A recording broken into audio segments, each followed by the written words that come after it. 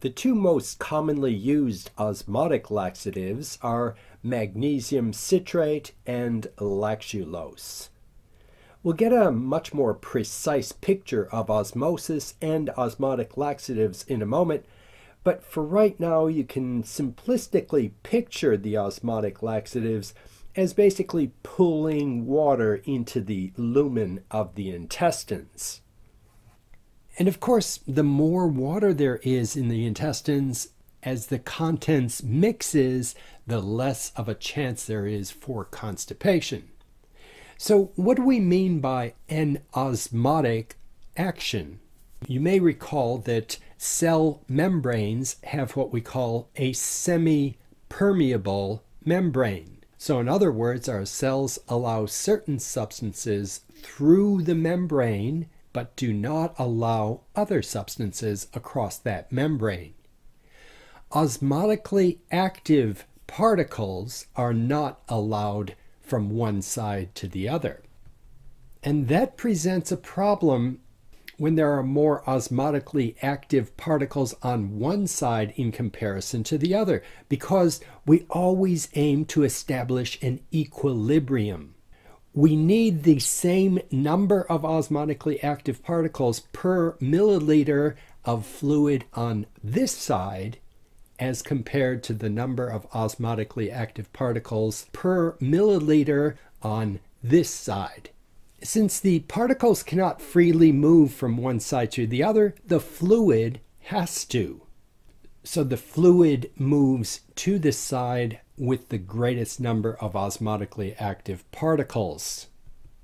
So in applying this to the GIT, when a person takes an osmotic laxative, the particles in the lumen of the GIT will result in fluid moving into the lumen of the gastrointestinal tract.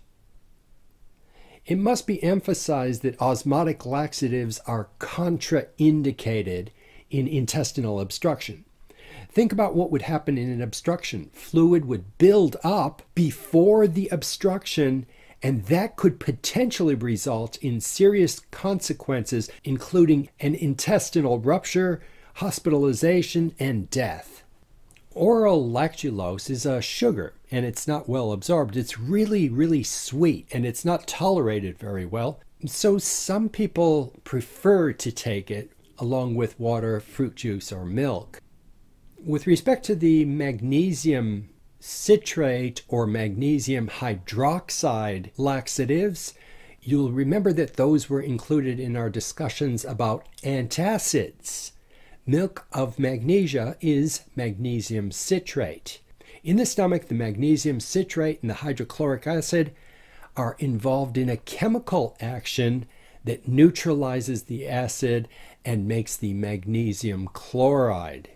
That molecule is osmotically active, and you can basically think of that as pretty much pulling water into the intestines. Osmotic laxatives generally demonstrate a linear dose response. And what does a linear dose response mean in pharmacology? Well, it simply means that if you took a graph of the amount of laxatives versus the effect, the more you take, the greater the effect. So if the effect of a dose was not quite enough, the person knows to simply take more of the medication the next time. But this can be quite dangerous. What could happen if a person took too much of the osmotic laxatives?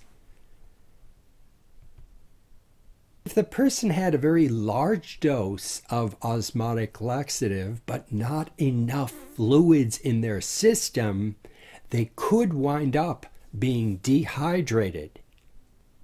And as you think of the treatment of constipation, always think water, water, water. The consumption of water needs to be increased regardless of whether the person is using the water as the primary therapy or as an addition to any other treatment for constipation.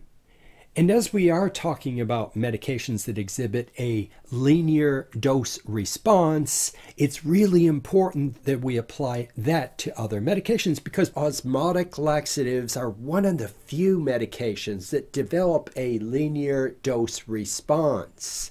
Most medications demonstrate this type of response, where the maximum response is obtained not much over the recommended dose. So very simplistically speaking, it is not always the case that the more you take, the more of the therapeutic effect will be seen.